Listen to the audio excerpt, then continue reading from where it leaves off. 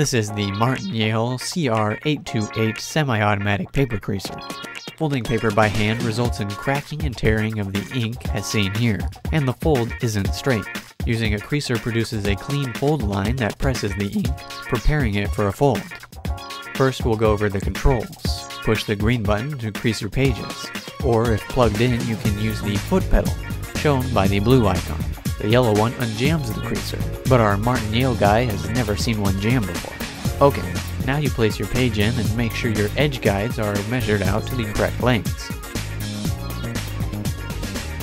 Push the foot pedal or green button to make your crease. If you want two creases, move your page to the other guide and crease again.